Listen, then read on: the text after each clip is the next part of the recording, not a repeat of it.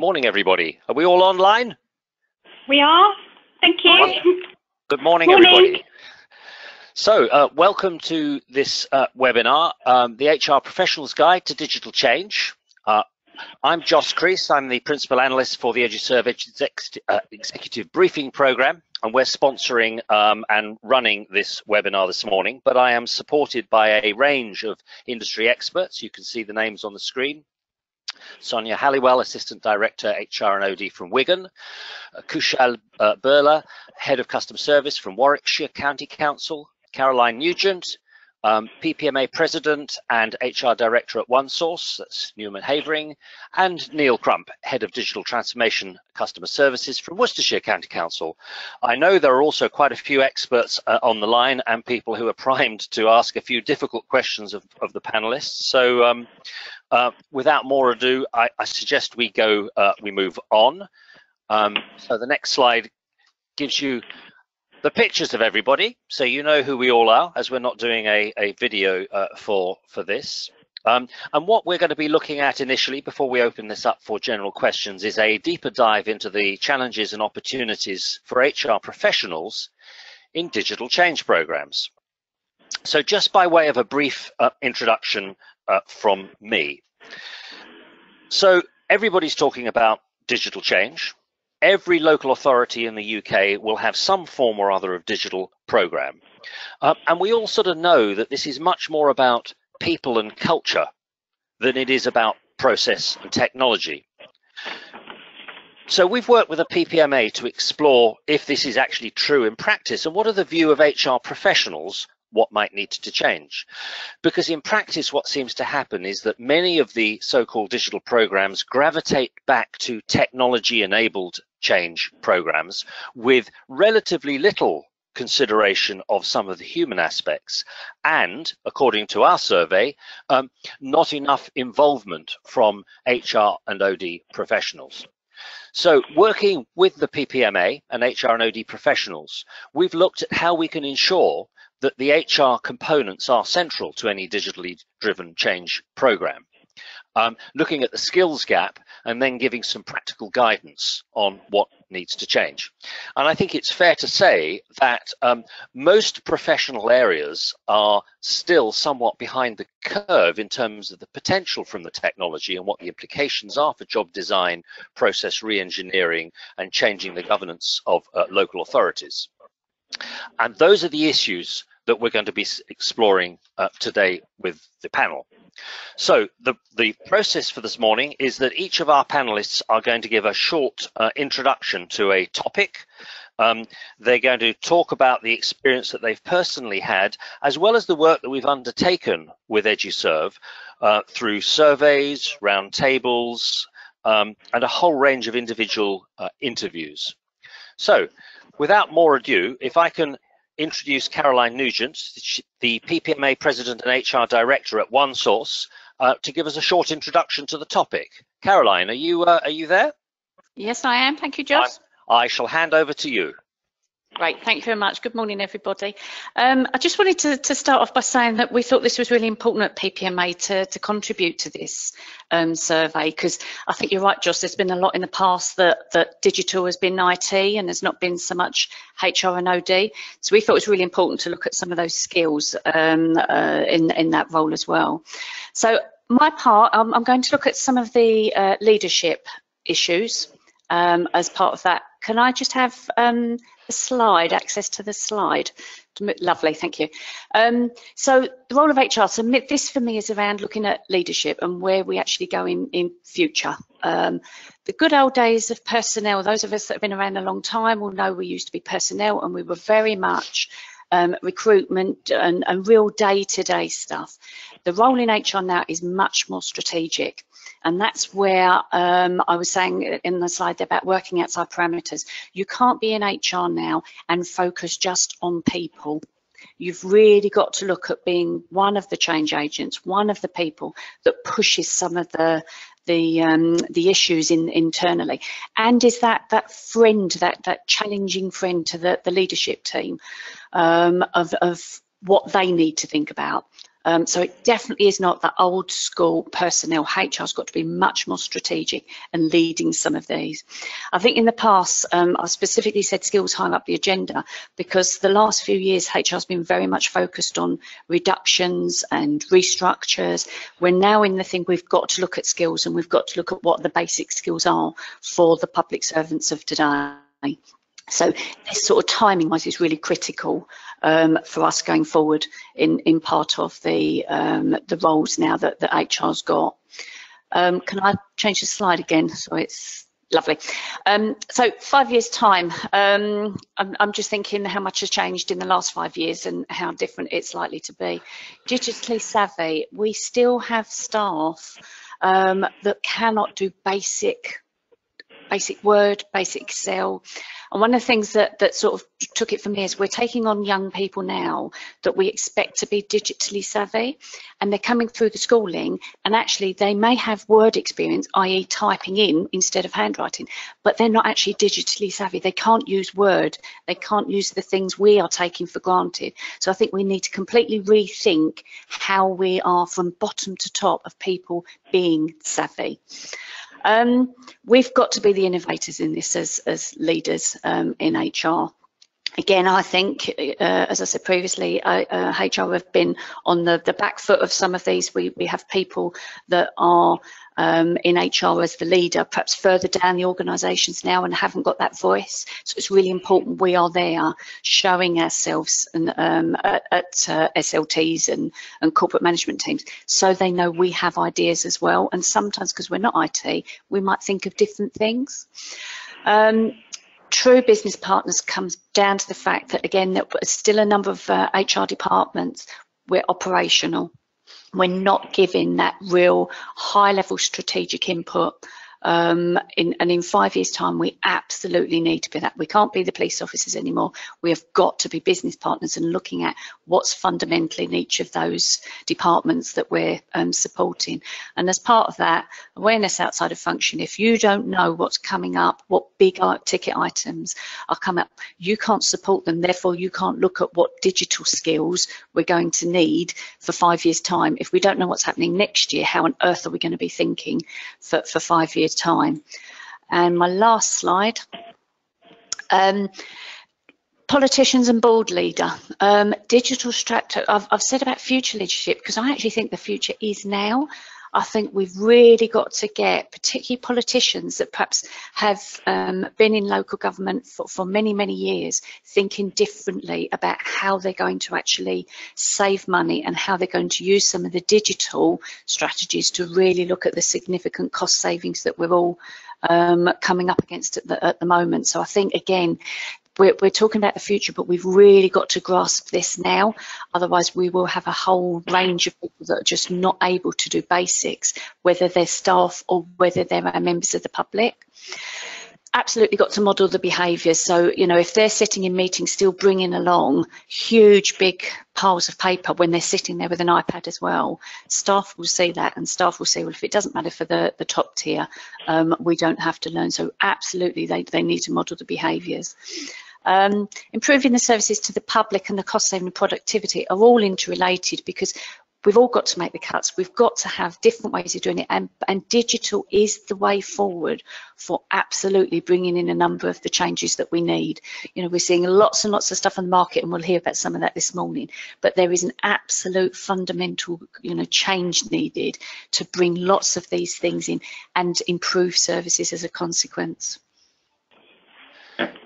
Thank you, Caroline. I mean, really interesting introduction, I think, to the topic. In our survey, by the way, we found only 3% of councils reporting digital literacy of frontline staff as being good. 3%, and yet less than half have actually got any sort of plan to do anything about it, which I think, you know, supports your view, Caroline, about just how big a challenge we have and why it is a challenge for today, not for the future. So, Neil, if you're there, can I hand over to you for the next bit about how we're actually keeping pace with this change? Sure. Yeah, thanks, Joss.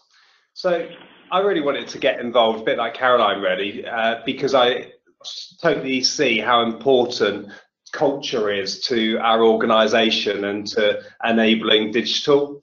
So with the right skilled workforce, technology can absolutely be a key enabler of the positive change, both for the organisations and most importantly for our customers.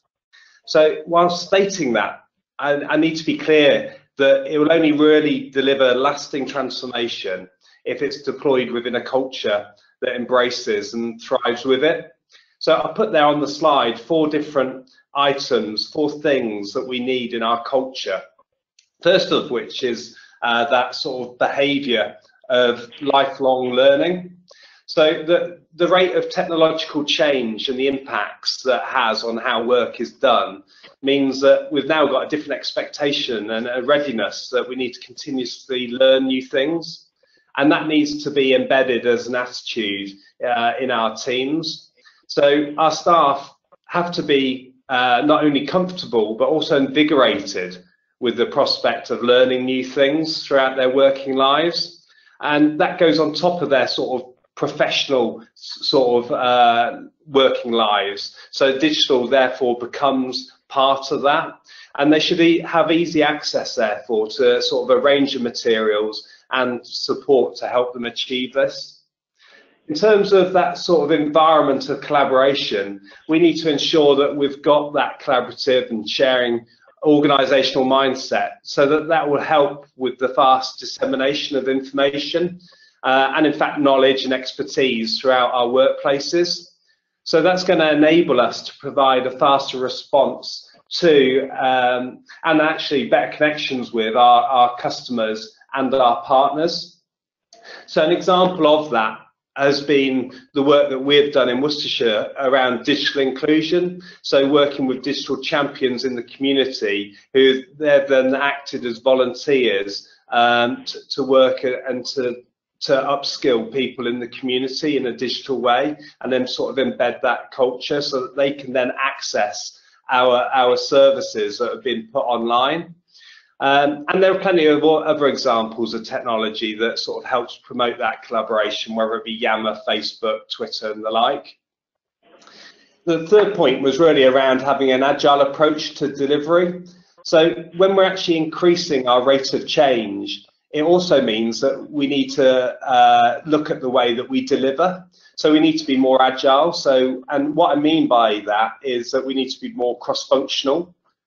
We need to be more cross-organisational and make sure that we're not departmental focused. So we've got to plan it and do it and review it and then plan again and shorten the cycle between each review. So that means being process light and open to change.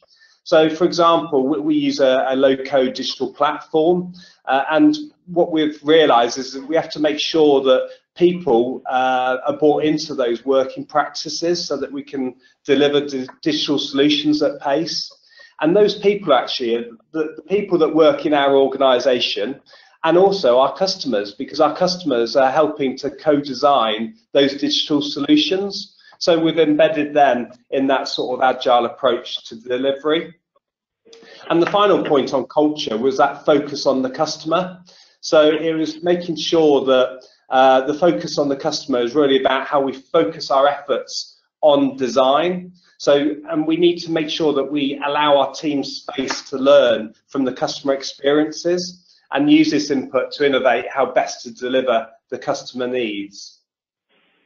So how are we actually going to practically achieve this? Well, the advancement of these new technologies and the favourable organisational culture depends very much on sort of strong forward-looking leadership from senior managers and other influencers. So it requires us as internal leaders, as well as the promotion of shared initiatives across partner organisations and then customers. Yeah, so there are some really good examples actually out there at the moment. I could point to Aylesbury Vale, for example, with their use of Alexa for customer services and how they're looking to lead from the front, or Enfield, for example, about how they're looking to use artificial intelligence and the chatbot, and that will actually change the culture at the same time. Yeah, and the final point really is around the shared initiatives. So we need to be identifying, firstly, existing shared initiatives that require more visible support from senior leadership. Yeah, so an example where we've got in Worcestershire is saying, actually, we had this digital strategy a few years ago. Now, how can we actually get more visible leadership across all of the public sector in Worcestershire and have a One Worcestershire banner, and therefore change the HR and culture across organisations rather than solely within the county council itself. And it also means about looking to get new shared initiatives off the ground. And one thing we're doing is have, as an example, is around Worcestershire Office of Data Analytics, where actually we're saying across all of the public sector, how can we start sharing data better? And again, that's going to require different culture to the way that we've done things previously. So that gives my sort of input and starting point for the questions later. Great, thanks, Neil. That's a really good introduction. It's interesting, you know, you talk a lot about the culture and the need for developing digital skills. I'm going to give you another little stat from the work that we undertook. 29% of HR professionals, only 29%, are actually promoting digital skills either in recruitment or indeed in performance measures in their organization, which says to me that over 70% just aren't doing anything about it. And it seems to me as though there is a real need for HR to raise its game in this, to be more central and to justify being more central to the way in which councils are changing their service design, their culture, their practices, and so on. So what I'd like to do now is to bring in Kushal, if I may. Kushal, just changing the way councils are delivering services, you know, allowing the sort of new partnerships, the self-service, the ensuring that we don't have avoidable contacts, implies that we need to change skills, practices, policies, and there's a real role, it seems to me, for HR professionals in particular to be taking more of a control on this, rethinking what they do, what we do as HR professionals, and how we go about it. What's your take on this? Right. Good morning, everyone. And thank you for asking me to participate in the webinar. It's interesting, actually, quite a few things I was going to say, this is inevitable, have been mentioned, you know, by Caroline and by Neil. So, you know, for me, you know, I think actually, you know, and I'm going to echo what others have said, I think technology has a potential to transform how we can deliver public services. I think, you know, in spite of the challenges of austerity, the fact that local authorities are being asked to manage demands and expectations in terms of the public, I think, you know, we still have a duty, you know, to deliver the, you know, the best customer experience for our public and ensure that we are enriching the customer experience. And this is why I think, you know, technology can help us do that. In Warwickshire, you know, we have, you know, what's we are calling our Digital First programme. And what we have found, you know, so, you know, we're doing, you know, most things that most authorities are doing. So, you know, we have good, you know, good CRM system, you know, we've got information on the web, you know, we do web chat. But actually, you know, Neil was talking about, you know, some of the other authorities that are beginning to delve, you know, into the world of, you know, bots and artificial intelligence. And what that is highlighting is that actually, you know, there is some work to be done around, you know, the skills and competencies that we are requiring of our workforce. And there is a deficit because traditionally, you know, some of our staff have not been exposed to technology. Some don't have the confidence to use the technology. And we have sometimes with our policies and procedures probably tied the, you know, the staff down to scripts and, you know, structures in terms of how they're responding. You know, to the public, be it on the phone or, you know, face to face. And I think actually, we do need to challenge, quite a few of these skills policies and procedures. That also, would, I think, have an impact on how we are also recruiting our staff.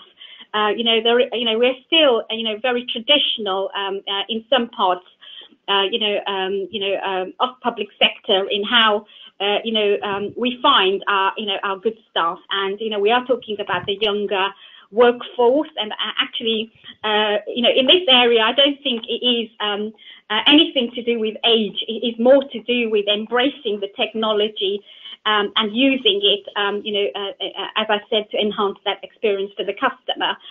If staff don't have that confidence to use technology, that is conveyed to the public. They will feel that, and also what we want our staff to do is to help the public to help themselves, so that we can actually begin to build, some capacity in the communities.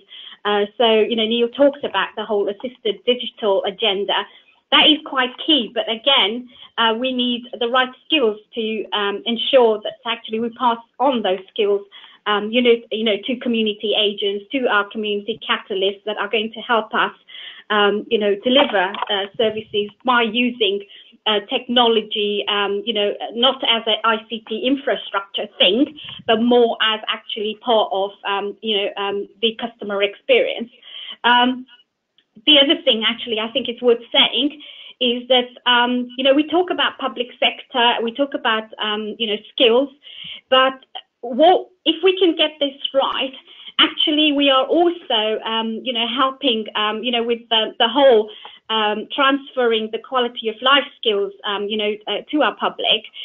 Because if you look at how, we deal with other transactions, in our daily lives, be it banking, be it applying for jobs, some of the ways the legislation is changing, be it for universal credit, there will be no option but to actually use, online, applications, online technology to be able to, get what you want. And if you're applying for a job, you need to do that, online. If you're doing an assessment, you need to do that online. So I think, with what we are trying to do in the public sector, I think we also, help, a wider agenda in terms of, actually ensuring that the public out there are skilled to undertake other aspects of their working lives. I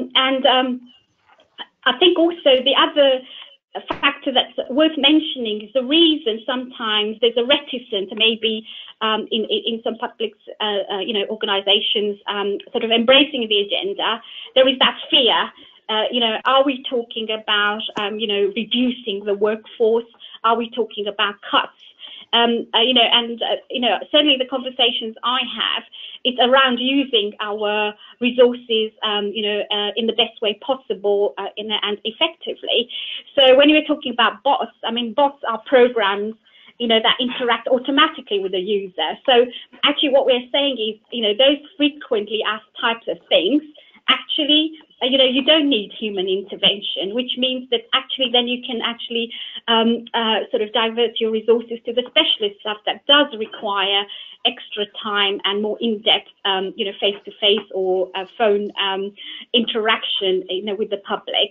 Similarly, with artificial intelligence, that is all about actually trying to work out human behavior and use that, to help us inform, how we're going to, deliver our public services. So I think actually, I'm reiterating some of the things that have already been said, but I think, the potential here is a fantastic one. I think we should not fear, technology, and we should embrace it. And I think if we do that, we'll find that actually our public, we're not actually compromising our public service ethos.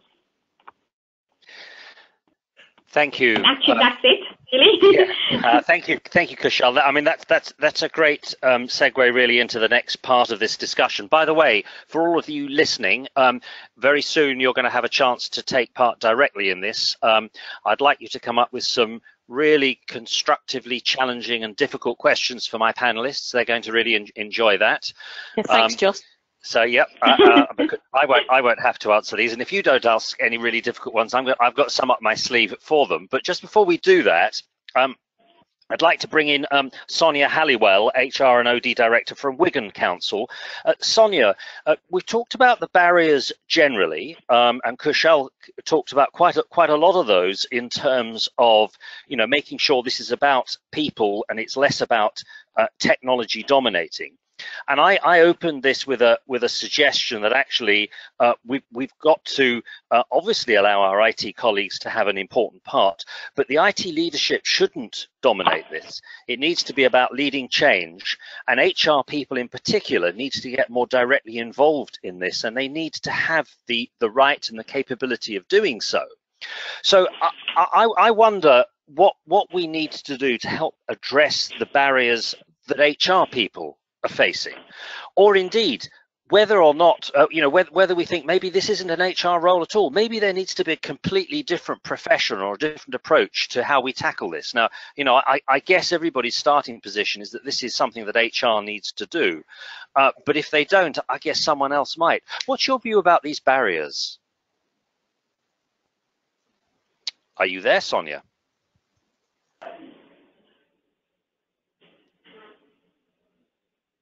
Well, I can hear some noise in the background. I hope you can all hear me. Yes.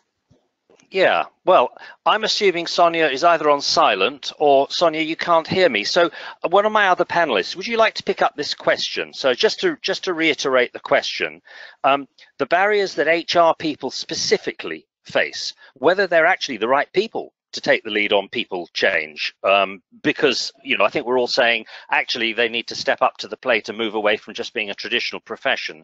So which of my panelists would like to pick up on that? I mean, maybe Caroline, as you started, I could bring you back in at this point.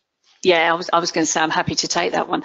I mean, I agree. I think there's an absolute personal responsibility for HR to be involved in this, because they do hear things in the organisation. They do see sort of the temperature gauges of what's going on. And as individuals, if we're not keeping ourselves up to speed, I don't think we've got the right even to be an HR professional, because digital skills to me is a fundamental part of being a worker. And if you are going to be effective at work, you should have these as baseline skills. So, you know, I think there could potentially be a lead by a transformational person or an IT person, but HR tends to gauge the organisation and tends to have the relationship with senior leadership teams to actually bring in some of that challenge and bring in some of that, well, why are you trying to remove the training budget type scenario because you need it for X, without it being seen that you're trying to protect a HR or your own siloed area. We're bigger because we do think about the wider councils. We're not just thinking of our service when we're trying to challenge the status quo. So for me, as a personal person, I think you should be doing it, but also as a professional, I absolutely think HR should be taking the lead on this skill. Josh, can I come in on that as well? Yes, please do, Kushal. I think actually agree, with what has just Caroline's just said. I think certainly for me, actually HR very, very critical, and certainly in Warwickshire, you know, traditionally we're talking about a number of years ago. Actually, I think there was the assumption that HR, you know, sat in the, in the rooms, and and actually policy and procedures were then circulated. But what I certainly, endorse is that they need to be equal partners around the table, because they do bring a very valuable skill on how, we do transform the culture in the organisation. Contribute to the whole, the skills agenda. I spoke about recruitment. How do we become more innovative in attracting the right people, who can, do the jobs that we're requiring of our workforce now. So I tend to think about a number, and we mentioned ICT as well. I think again, traditionally, I think the questions we asked of ICT tended to be all around infrastructure and the widgets and all that kind of stuff. And actually, there was a lack of awareness and understanding on how the end-to-end customer journey looked like and what was required in terms of the end product. So for me, ICT are also equal partners when we are looking at customer journeys and trying to work through having the most slick customer journey that is going to give that satisfaction, so that you don't have the wasted calls or the avoidable contacts. And I think that is actually I think the organization's responsibility to ensure that those colleagues actually are, on the, around the table on day one, when you are talking, about any change or transformational programs. I'd just like to come in as well on a slightly different slant as well, Joss. Yeah, go ahead, Neil. So HR absolutely needs to lead from the front. And there are lots of different ways in which they can do that, yeah? So first of all, they need to work in partnership with the whole organisation. I think that's just a given these days, right? And then they need to sort of lead and model how digital can work in our organisations. So I'd have thought processes such as leaver and starter processes, they all need to be digitalized, yeah? And the way that HR then asks for performance management to happen across the organization, that can have digital at the heart of it. The fact around the whole culture discussion about how to sort of promote and provide workshops to enable people to get new skills, whether it be lunch and learn and things like that, HR can take that from the front as well. So, like what we need really is our HR professionals to work alongside all of us within the rest of the organisation to make ourselves sort of digitally, culturally enabled. I think those are all really good points. I'm going to bring in the audience now, if I may. Please type in you've got this screen there. It's your turn to join the debate. If you've got that box, you should see that box. Just enter a question. I will see the questions and I will pass them on either to the panelists in general or to one in specifically if you want to ask a specific one a question. Just while people start typing in some questions, I've got one that's come in. I'm going to push back to you, Neil, on this one. My background is largely technology based, but it's technology change, and I've always worked hand in glove with HR professionals on this. But I'm going to ask a slightly tricky question, and that is, I still see HR professionals in some organizations being really quite reticent about all of this, feeling quite protective over, I think as Kushal was describing, the traditional basis on which the profession operates. And I wonder if, we sort of need to acknowledge this, or whether my experience is just that, this is more isolated, and in general, the HR profession is raising its game and changing what it does, or whether there really is some quite ingrained HR practice that makes it difficult. Neil. Yeah. One thing that immediately jumps to mind, right? So we heard earlier on about sort of revising policies and things like that and making them more streamlined and things like that. I think actually the way that we go to market to get our new people, right? I don't think that's particularly digitally savvy, yeah, and it doesn't necessarily entice the right people into our organisation. So whether or not there's some reticence there or some traditional approaches that we can tackle, and to bring that to life, I mean the fact that sometimes you can have to fill in a really lengthy application form, even if that is online, it's still a very lengthy application form. Yes. Yeah. Yes. It takes forever to get to the end. Whereas actually these days, I wonder whether or not things like the traditional job description and person spec and things like that are a bit outdated, and whether or not a one-pager which gives these are the sort of 10 things that need to be delivered in the next 2 years would be a better way of getting the right people into the organisation. So I wonder whether or not perhaps we've got some traditionalism at the very start of the process about bringing new people in that's a blocker. So what might be helpful is if we can provide some guidance, perhaps with PPMA in particular, in how HR professionals could address these sort of points, the sort of things that they should be thinking about in order to move from maybe a traditional basis, and maybe the culture of their organization, and how they can change the culture of their organization, because it's not an easy task. It's actually a lot easier for IT to simply bring in some new tools and technology, much harder for the HR profession to change how the organization looks, feels, thinks, breathes, and so on, isn't it?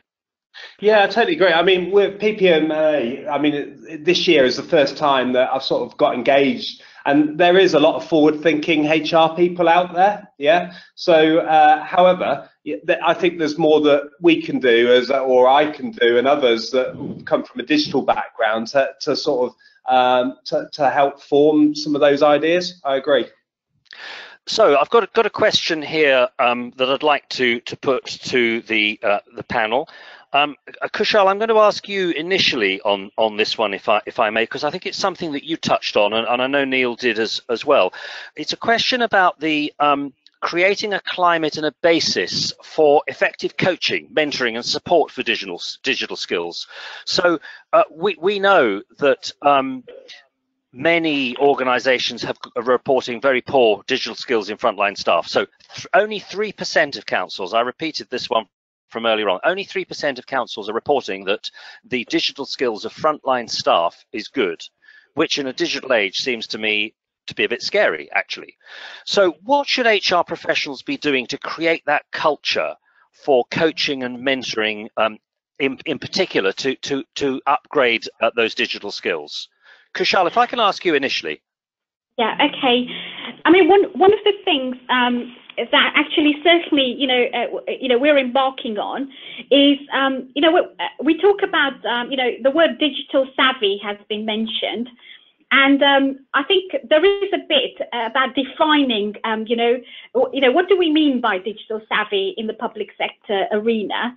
And when we talk about competence and skills, what are we talking about that? Are we just talking about, good keyboard skills, or are we talking about being able to, undertake, a web chat which doesn't, the language is different, and the conversation's different. So I think there is a bit that, I think I would say that HR needs to be probably more proactive.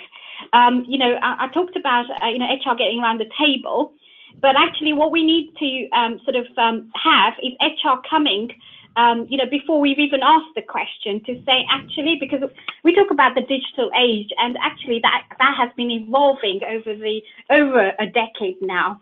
And we are talking about digital skills now. And, for me, they should be that, that word, the future proofing. What do we want our workforce of the future to look like? Here, we've got a start of a 10 to the organisation to think through.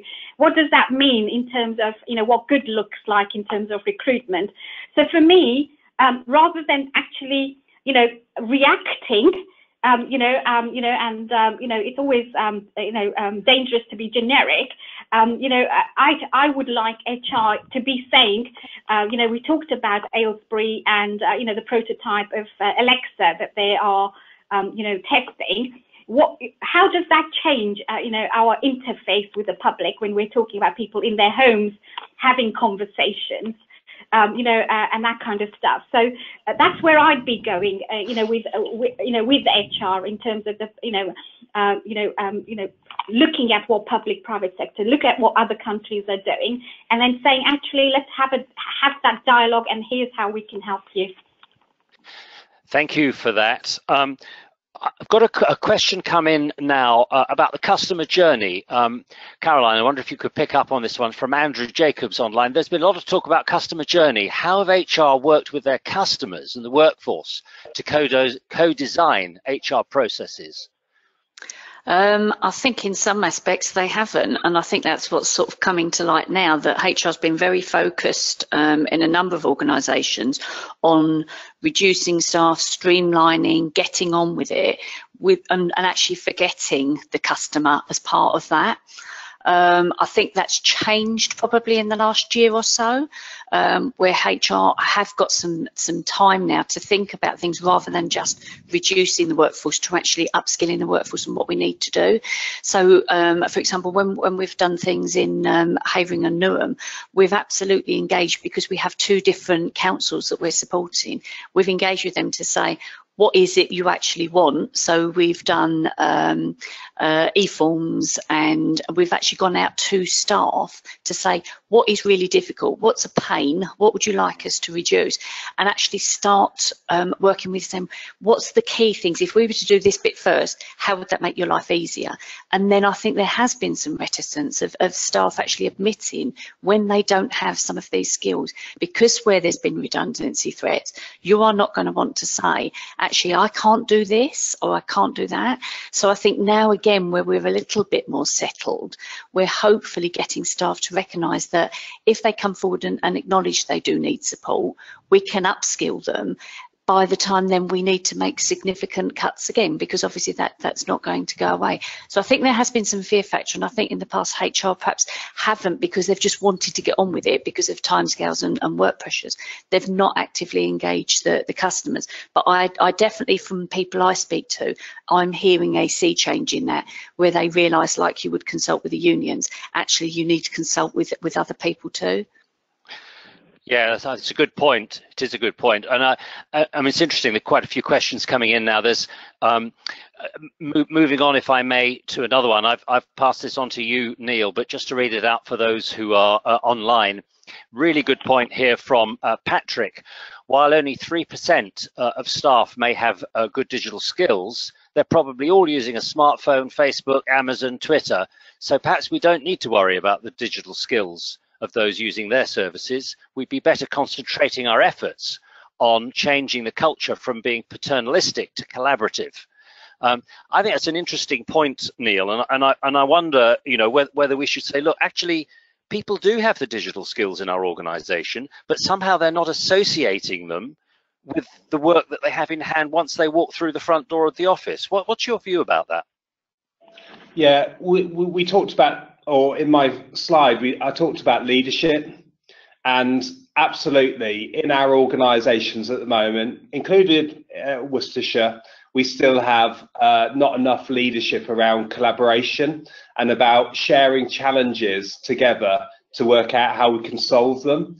So although we've introduced workshops, sort of design thinking, sort of digital culture type, collaboration type workshops, we still need to do more. And I think part of it is that people sometimes are very comfortable with what they already know and the ways and practices that they have previously used.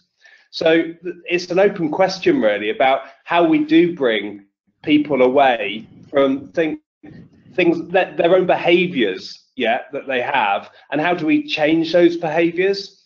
And there's no easy answer.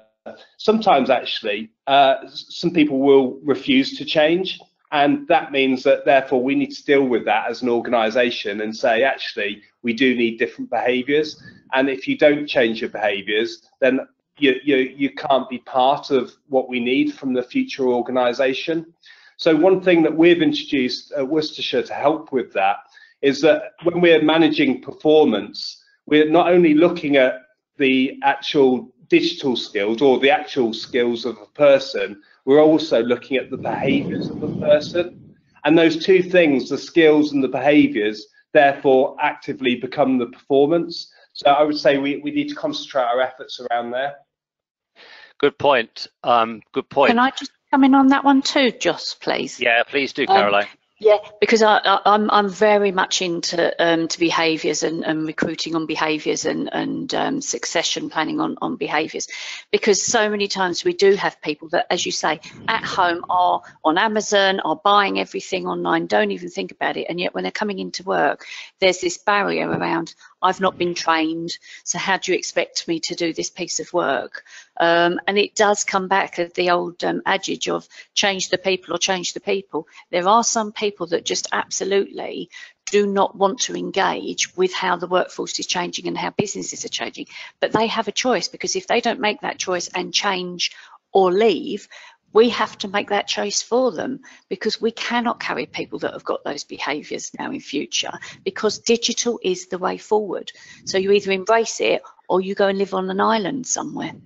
Yeah, I think that's right. But on the other hand, that you know, there's an awful lot of change going on, and there's also an argument, Caroline, is there not, that we need to nurture and develop our people, repositioning them for the future, rather than saying, sort yourself out or move on.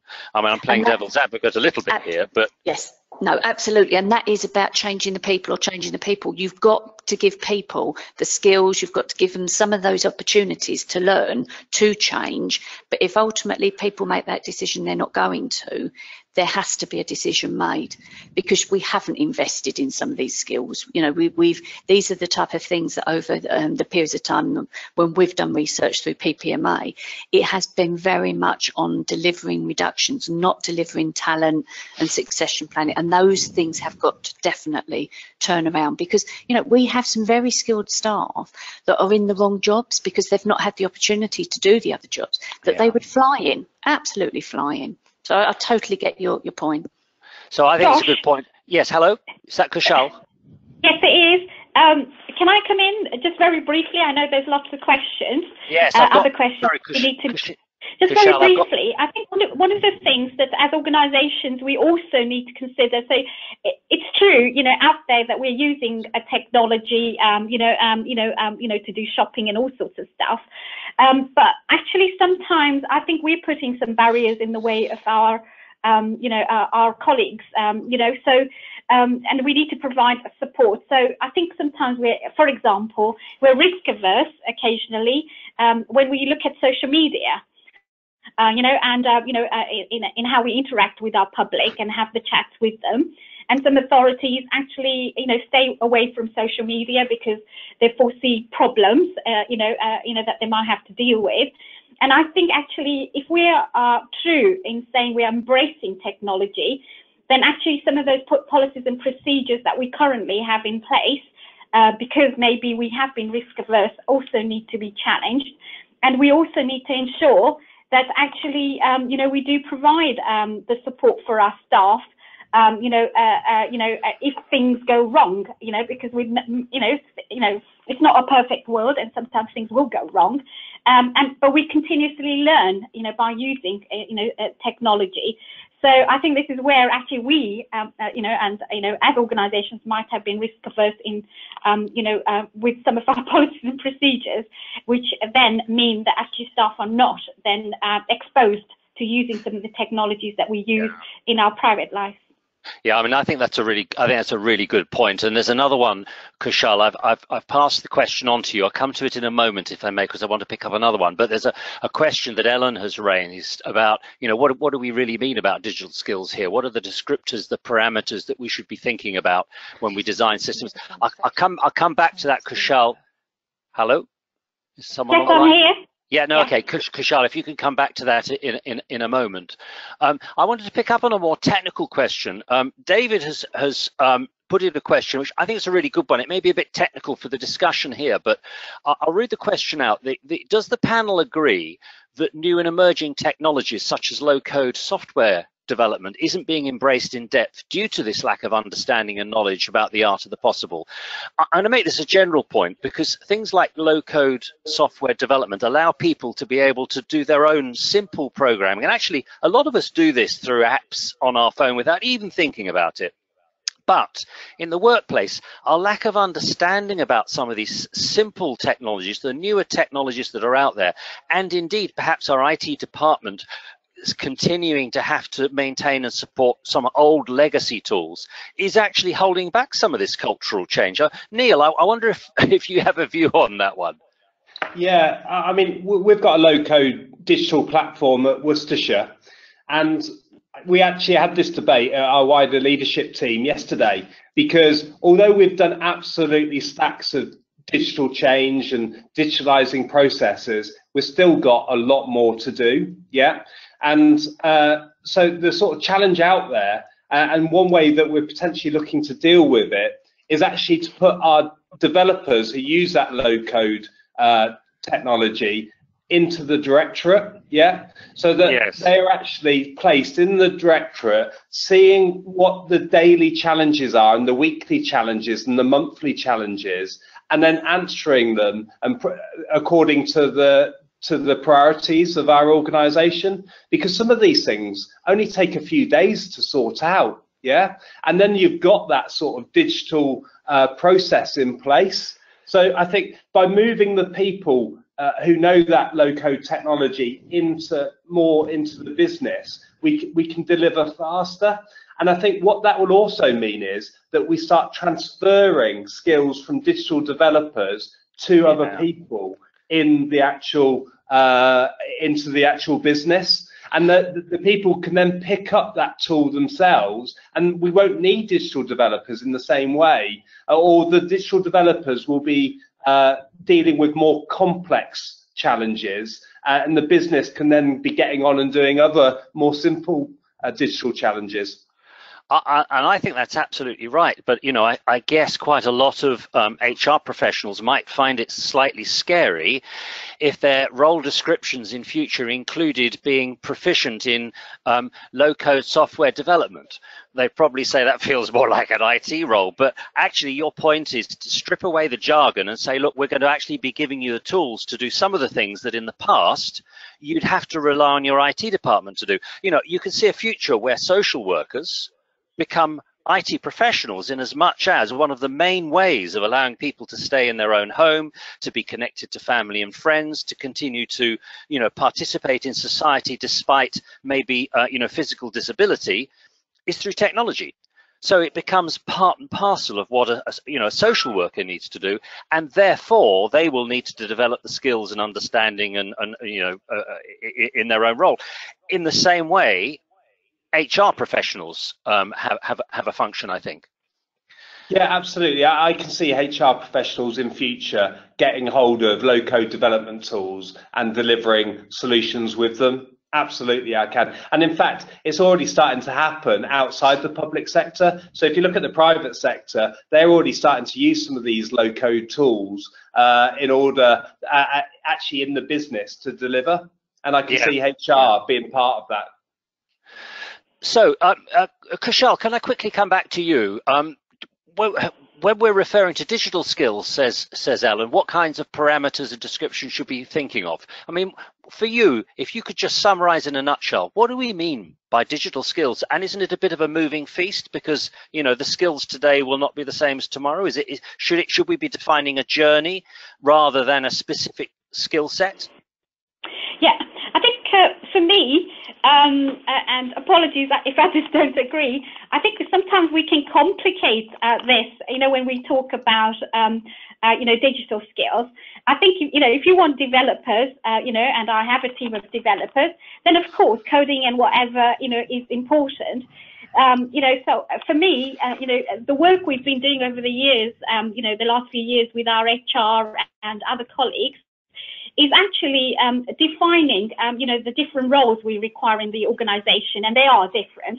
So in my contact center, you know, we do need people who are, you know, have good, you know, good, you know, keyboard skills, but also good skills in terms of, you know, how they're sort of, you know, having that conversation, you know, with a member of the public, be able to go through different screens and access different information, be it from the website or, you know, using other software. So that's in our contact center.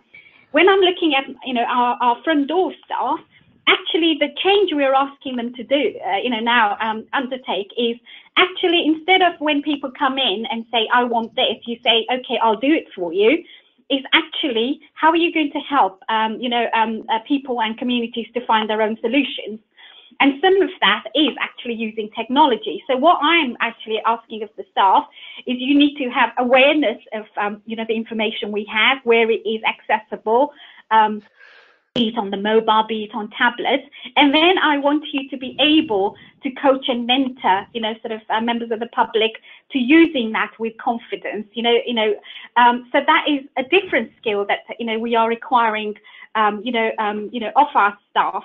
So I think it was Neil who talked about changing that, that relationship that we have with the public from being paternal to actually, we're going to trust you, to be able to deal with your life, but we are giving you some tools and we'll help you to use those tools. So I think actually sometimes being digital savvy, it can scare people, because actually people will be thinking, does that mean I need to know the workings of, coding and all that kind of stuff? And it's not true. I'm not a techie, but I hope I do embrace some technology. But that's because it makes my life easier, and we need to explain that to the public, that actually, the reason we think you need these skills is because actually it will make your life easier, and the conversation has to change. So that's the conversation we are having here with our communities and with our staff. It's a good point. I want to bring Caroline in a moment. I've had another question through I'd like to pick up, but just before we do that, Alison Kushal has raised a question about this, the fear and vulnerabilities staff feel in using new technology and digital training. The training is required to overcome that, but not just on the kit itself, not just on the technology, but the new processes wrapped around it. So what is the role, Kushal, of HR professionals in supporting service continuity while staff are released to contribute to the change? And I've seen this on several times. You've got a major transformational program. You can't afford to employ lots and lots more staff. Maybe, as we've seen in our surveys, there's an increasing dependence on external consultants who may well not be passing on the skills. How do we release our staff and support them on change programs, digital change programs? And what's the role of HR in that? That's for me, is it, Josh? Well, Kushal, if you just, because it carries on from what you were saying, just a quick response, and then I'd like to bring in Caroline. That's fine. I think for me, if you are going to see the transformation and change program as separate to other work that you do, then actually you will have that problem of, releasing stuff.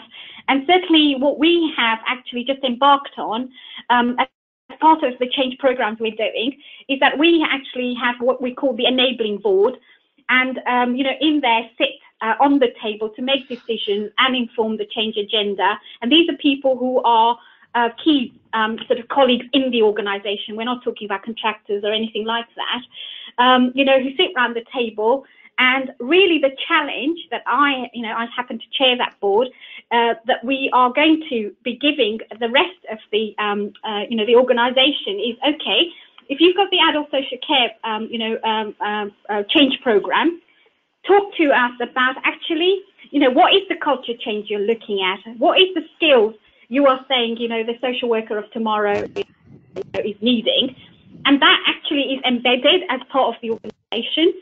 Rather than actually we now need to backfill.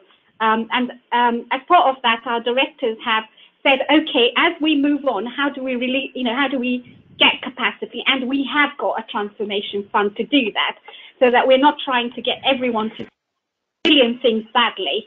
So if the whole program is part of, what I call business as usual, but still transformation, then you have to acknowledge that you will have to invest to save. Is our approach in Warwickshire. I think that sounds sensible. Caroline, I'd like to bring you in with a broader view that you've picked up through PPMA on this. I worry a little bit that according to our survey, not only do we report in councils that we've got insufficient resources to do what we need to do and insufficient skills.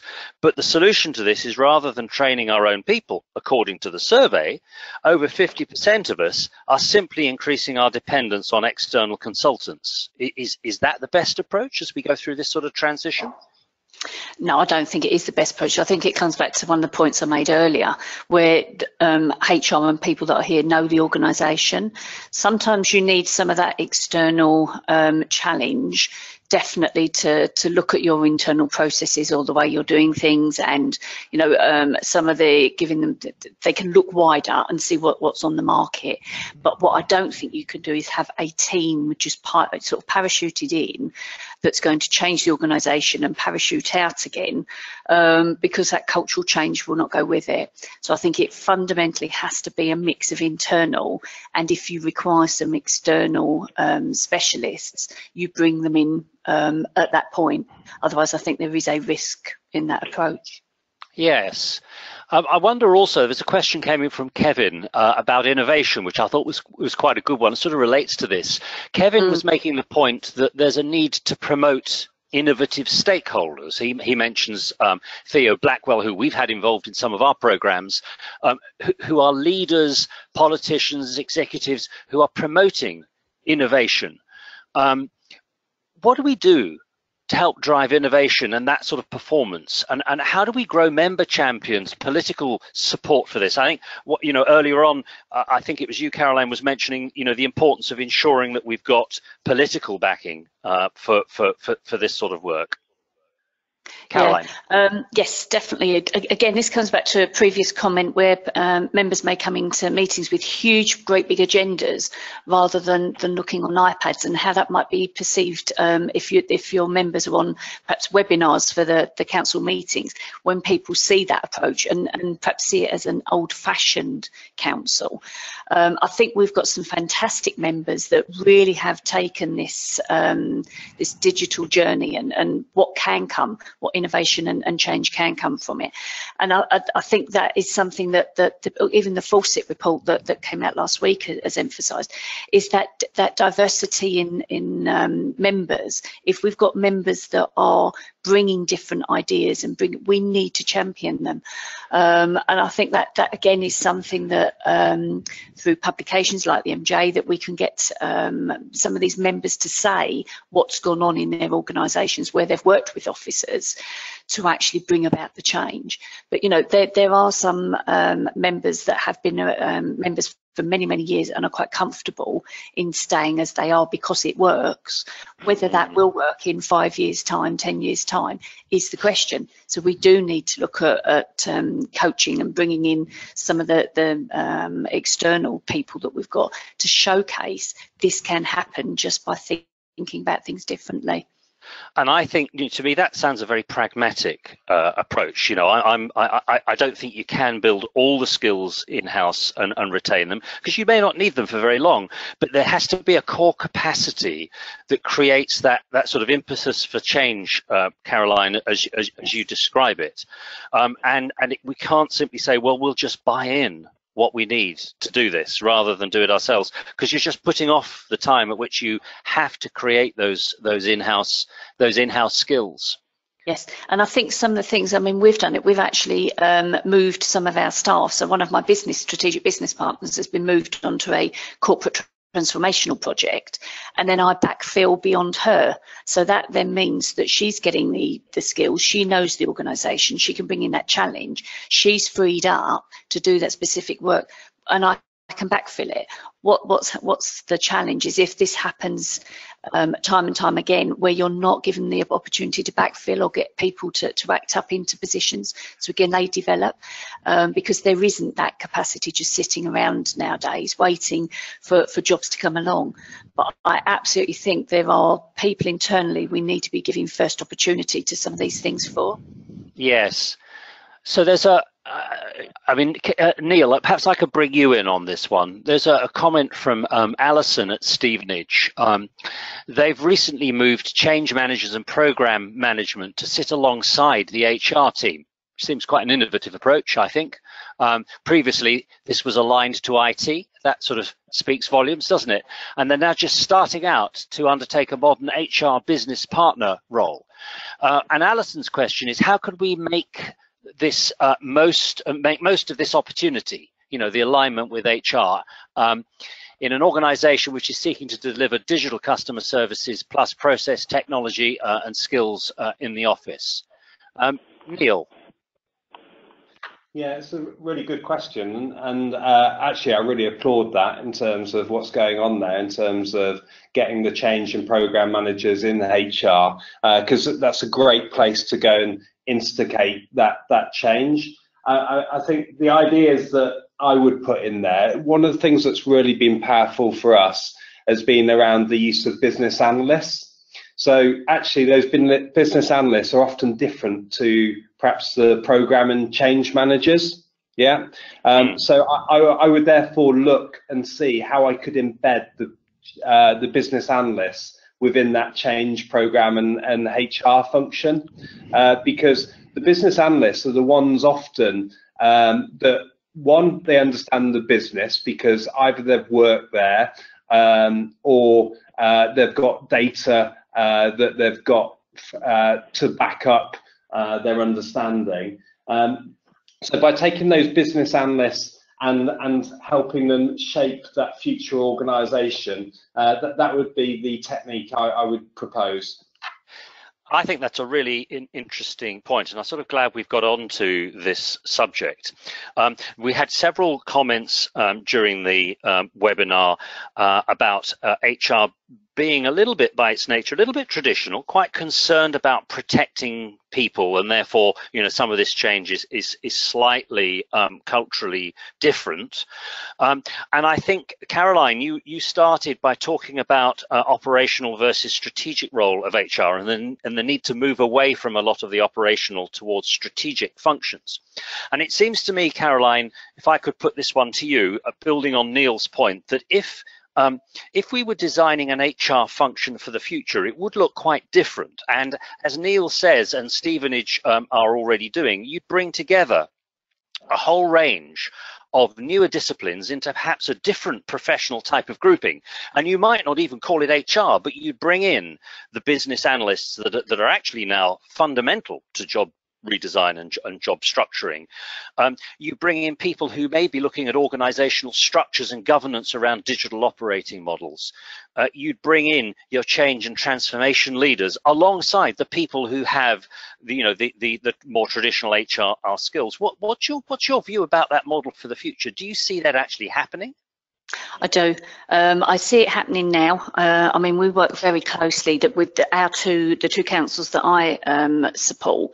We've got the big transformational journeys going on in those, and we work very, very closely. Literally, in one of my councils, we sit next to them. They're in the same. So although they're not part of the HR department, they absolutely sit next to us, so that decisions that are made and are spoken about are clearly evidenced and heard by all.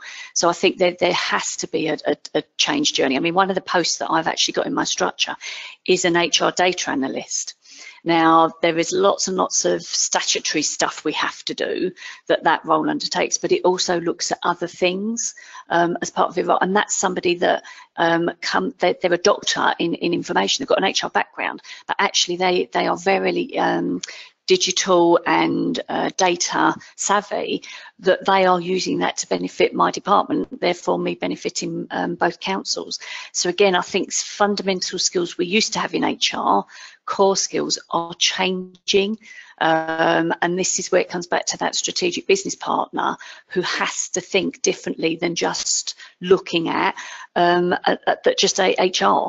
One of the things we're actually looking at through PPMA, funnily enough, and one source is skills that business partners need now. And we are looking at working with CIPD and CITFA along with a business partner qualification, because you do need finance, you do need IT, and you do need HR. If you're going to be a true business partner, you should know all of that, because you should then be able to support them on the business. So again, I think a fundamental change on how we see our technical specialisms is going to change fundamentally in the future.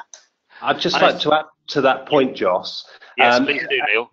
a sort of a practical example, what we've just done actually, one of our business analysts that's previously sat within our technology and transformation team has actually just become the talent manager for the organisation. That speaks volumes really around the fact that this person who's come from a sort of a business analyst data type focus is now our talent manager. Yeah, so that's really going to help drive that sort of change in terms of the type of people that we want within our organisation and the type of people that we're going to promote in future. It's interesting, isn't it? I think that's a great point. And you know, just this conversation is, this part of this conversation is saying to me that there's a massive opportunity here for HR professionals, and particularly the HR leaders, to actually become the future leaders of our organizations, given the focus on people and business change enabled by process and money and technology and so on. But if they don't do that, they could become sidelined. So that we're almost at a watershed for IT professional, for HR professionals here, which says you can actually be the future CEOs of our of our organizations, or you can move into a sidewater. The choice is yours, which is perhaps an interesting point we'll come on to in a moment. Can I bring in Natasha Wienendahl, who's our lead on the program? I think, Natasha, you've got a question? Yeah, I actually wanted to first of all pass on an apology for not being able to get Sonia online. She's having a few technical problems. She's listening, but she's not been able to speak. So that's all right. Hello. I wanted to pass. Hello, Sonia. Pass on a question from her. So I asked Sonia if she could then pass on a question. So she asked, how can HR really drive and support leadership to become visible and become active digital leaders? So what is their role in kind of in driving the leadership of the organisation? That's a good point. So HR professionals helping the leadership team as a whole.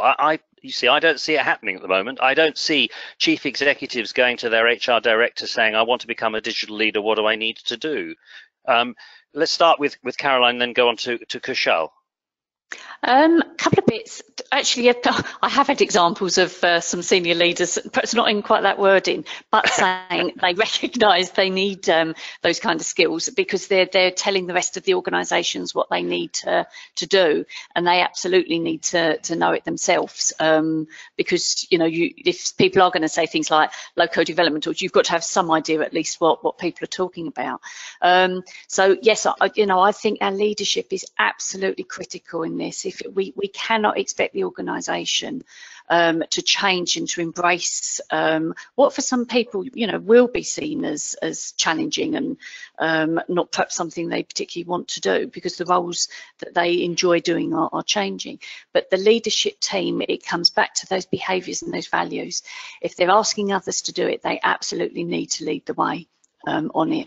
I mean, I know with Solace, the Society of Chief Executive and Leaders, they again are very much looking at leadership qualities and leadership skills. So again, that you're going to have your statutory responsibilities, but actually as a leader, how are we going to lead our organisation and show some of that? So there is definitely a sort of an appetite across a number of professional organisations like PPMA and Solace to support chief execs and leaders who may not have come up through using these type of digital skills, but absolutely need to embrace them now if they're going to expect everybody else to follow them.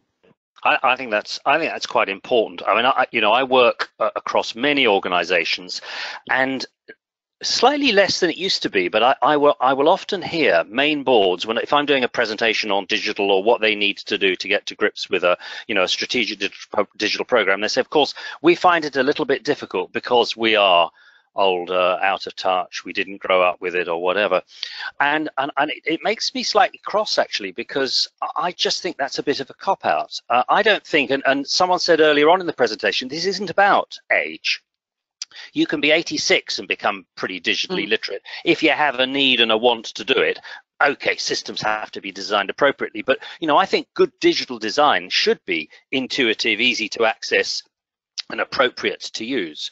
So I think there is something here for, I absolutely agree with you, Caroline, for HR leaders to say, do you know what, this is what it means, this is what you should be doing, and we can help you to do that. Neil, do you have a view on that one? Yeah, I mean, as an organisation, the sort of leadership.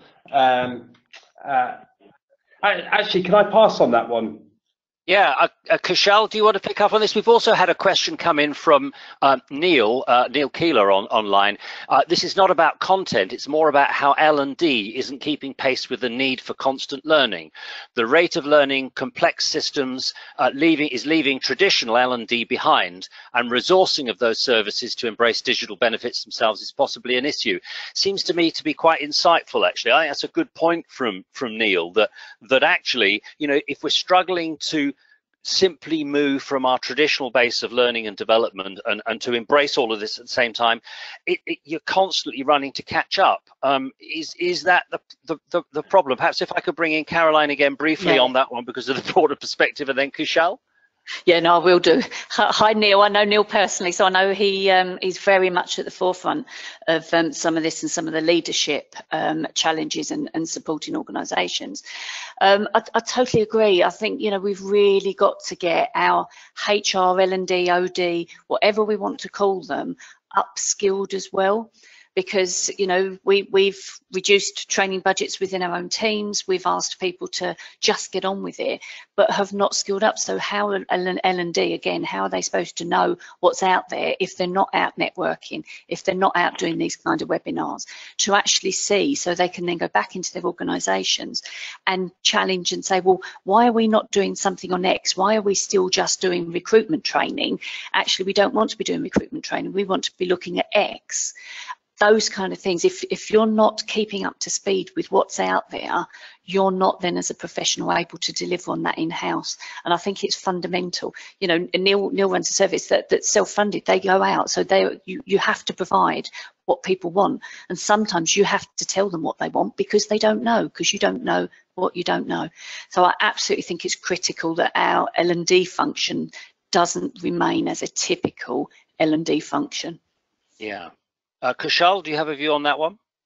Yeah, I mean, it just so happened before joining the webinar, you know, I was in our customer and transformation board this morning, and certainly I have to say in Warwickshire, I do feel supported on all, this particular agenda. And certainly, in terms of the various leadership teams, we have got the HR business partners sitting round the table, and they have, the authority to challenge, be it heads of service or directors. I think for me, one of the things, I said earlier, is that if you want your managing directors or your leadership team, heads of service managers, to believe in what we are saying, then actually you also have to make it real. Why does it matter? What does it look like?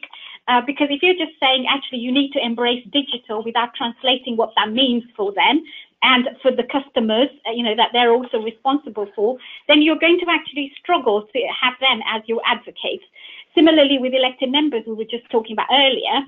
We did a very, very simple thing, as part of their induction, when we had new members, join recently. And it was actually as part of the induction, we took, they all get tablets, during the induction, we just showed them, what the public was complaining about or reporting. And we took them to the reported, sort of pages and said, now when you get constituents, can you help us in passing the message on? Show them, how the live stuff works here. All you need to do is press a few buttons. It'll tell you, the status of potholes and all that kind of stuff. That made it real, kind of stuff. So now they are actually passing that message out because they're just as much our advocates and probably very important advocates, for us. So I think when we talk about leadership, actually there is the big. It's not just the top, 10 in the organisation. We are talking leadership throughout the organisation and how we are using them as advocates. But we have to make this real.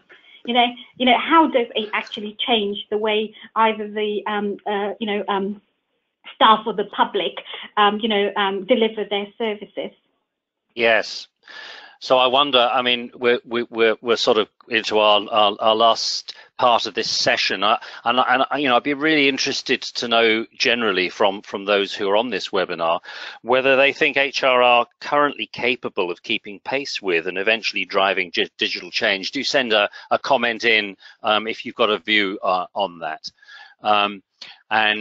You know, this is interesting. There's quite a few agreeing with Neil's point about L&D in particular. So I want to pick up on one raised earlier by Kevin, a question earlier. Organizational culture is the biggest issue we face. New staff are already skilled in many ways.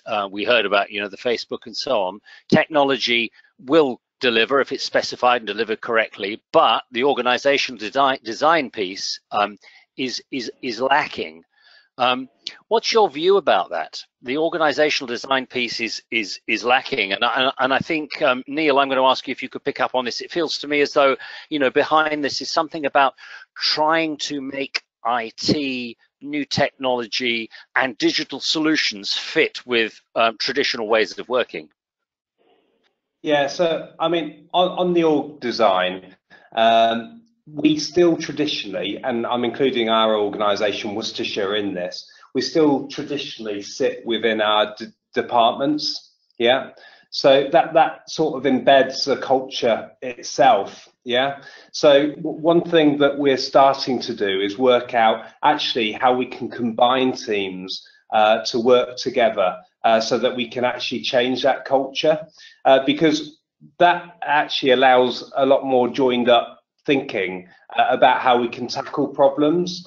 I'd just like to dive then into something like data, for example, as an example, because in our organisation at the moment, we don't actually understand enough about the way that we use data and the way that we actually use, first of all, how we capture data, and how we then use that data for insight, and then how we use that data for effective decision making. So that, to me, is something that we can solve together by changing our organisational culture, because there are pockets of good practice across our organisation, and I expect many organisations. However, if we can then change the culture, we can get those pockets of good practice and sort of take it across the organisation. Yeah, I think that's a good point. Caroline, Kushal, do you have views on that one? I mean, I agree. I think we've got staff that are fundamentally sort of skilled in a number of areas. So I've always said an example I've used is an HR person could actually go and work in housing benefits, or a housing benefits person could work in HR, because some of these are investigatory skills. They're skills that you wouldn't naturally say somebody's got. So I think we've been quite sort of narrow-minded in the past about what we can use. And the data issue, I fundamentally agree. We know that we've got data that it may be in my area, but actually it might be really relevant for street cleansing, for example.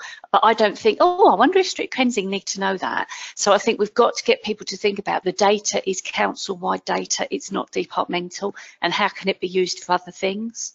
Yeah, and there was a question, it was interesting, Kushal, just before I bring you in here, there was a question about data and information. You know, I see local authorities in particular moving from being very process driven to being primarily information driven. By that I mean it's less about who and how things are done. You want them done well, but actually it's about information. Who needs help? When do they need help? What's the best way of doing it? What services should we do? What's our performance? And a lot of this is data driven. So I think that sort of fits really well. Sorry, Kushal, I cut across you. I think you were going to come in there. No, just echoing actually what Caroline was saying.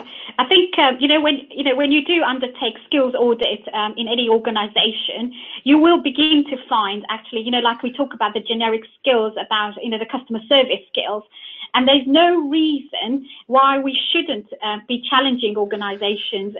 Because we do fit people into their JDs and person specs, and actually that can actually sometimes stop people blossoming you know, in areas that they would be really good at. And I think we need to, again, look at our policies and procedures so that we can actually attract the right talent and also grow our own talent within the organisation. Because actually, when we were talking again about a decade ago, you know, some of those skills weren't required. They are now, and I'm finding that I'm working with colleagues who actually, you know, love technology and want to be given a chance to play with it, you know, to delve into it. So I think there is a bit about, you know, how we are managing our talent and also how we're attracting the right talent, you know, to deliver the, you know, our public services. I think the other thing also, you know, with Neil talking about, you know, how we use our intelligence, spot on, you know, actually we are so data rich in public sector, you know, we collect so much, but it's actually targeting the data that is necessary, you know, that is going to inform our customer journeys. You know, we were talking about, you know, artificial intelligence earlier.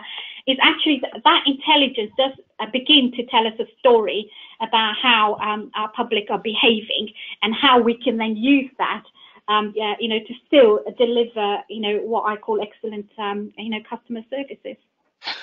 Neil, I'm going to bring you in on a point that struck me as Kushal was describing that particular point, and it ties in a little bit with a bit about recruitment.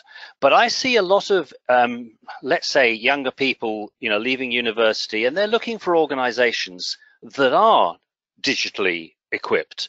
They don't want to work in some out-of-date traditional organization where they feel held back because they're not able to exploit the potential of technology that they've used at college, they use in their private lives. And they are selecting organizations now based on their digital maturity, appetite for digital change. And you know, I wonder whether we're doing enough, not just to retrain our existing staff, but to say, do you know what, this is the world now, and we're going to be recruiting people who have got these skills, and we need to keep pace with their expectations as well as the expectations of the public. Neil, could I ask you for your views on that? We've been recruiting graduates over the last couple of years, and what we've actually found is they've brought a new mindset, they've brought new skills. You're right, they absolutely want to use digital. So going back to the data, outside my teams, in other teams like the commercial team and things like that, you know, they've come in and they're not only digital savvy, they're also data savvy. So if you look at the big organizations that have been successful in the last few years, whether it be Google, Facebook and whatnot, they're all data driven. And these people want to sort of, they're really interested in that. They ask questions about, oh, why is that organization successful? And what do they know? And what type of skills do they actually deploy and things like that? So actually those people have come in and they're actually helping to change our culture itself, because they're then working alongside perhaps other colleagues and saying, oh, have you thought about this? Why do you do it in that way? Why are we capturing that data? How are you going to use that data when you do capture it? Yeah, what insight is that going to give and things like that? So you're right. We therefore need to attract those people into our organisation because that's going to help drive that sort of cultural change. And in order to do that, we have to put our stall out and say, well, you know, we want those sort of people. And actually, if you do come into our organisation, we're not going to stifle you. We're actually going to give you the breathing space and the ability to actually go and deliver that change for us. Good point. Neil, thank you for that. We're moving towards a close now. If I could just ask each of our panelists to give a quick 5 to 10 seconds single point. What's your single point that you would take away from the discussion this morning? I'm going to give you mine, and that is digital is a real opportunity for our organizations and is going to depend massively on HR stepping up to the plate. Sonia. Oh, Sonia's not there, is she still? Perhaps Natasha, can you ask Sonia if she's got a comment? Caroline. Yeah, no, I agree. I think HR have got to come up to the plate, but I think they've got to be allowed to. So definitely in smaller organisations where they're lower down the rankings per se, they've got to be given the chance to come round the table. Yeah, great point. Neil. I would say HR can be the leaders of the future with the sort of skills they've got around changing organisations, the culture and things like that, that they've got an absolute opportunity to be the next CEO, to use your words, and they need to grab that opportunity. Great point. Kushal? Yeah, I mean, again, as has already been said, a fantastic, exciting opportunity for colleagues in HR. Embrace it because you can and you can deliver. Great. So I'm going to say thank you to all my panelists. You've added, I think, some real insight to this topic. Thank you very much for joining us this morning. I'd like to thank everybody who's coming up. I'm sorry we haven't answered all of your questions. I've tried to make sure we've covered as many as we could. And there was a late one came through from Kevin. If we were designing a local authority from scratch, we'd do it differently. Really good point, actually. But we are where we are. So my thanks to you. I want to say thank you very much to Natasha and Eduserv for putting this in place. That we will be circulating, and you will have available both the video and the slides from this should you want to follow up later on. And I do hope that everyone will be able to join us for some of our future webinars on this topic, because we'll be certainly publishing some more information and some more research, as well as on other areas tackled by the Eduserv Executive Briefing Programme. So thank you all very much indeed.